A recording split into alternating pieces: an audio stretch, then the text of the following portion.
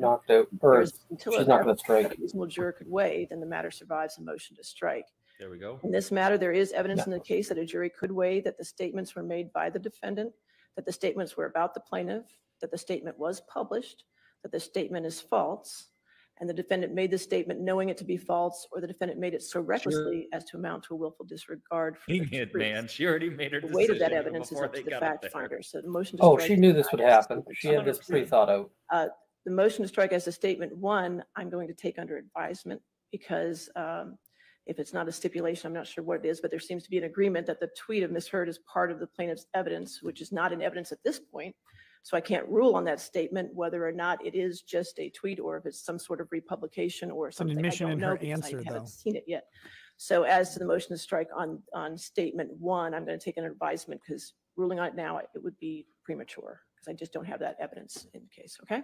Thank you very much, Your Honor. All right. Since it's 12:30, you want to just take a lunch break, go ahead and let the jurors go to lunch and come back at 1:30. Does that sound okay? Yeah. Ben Chu has to go pound one out in the bathroom after that. I mean, she knew that was coming. She